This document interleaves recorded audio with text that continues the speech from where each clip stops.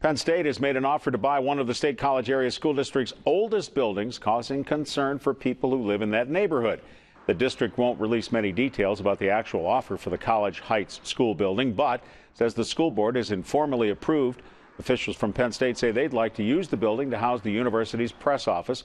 But first, the borough can choose to purchase the building. People who live in the neighborhood say they're just unsure of this offer.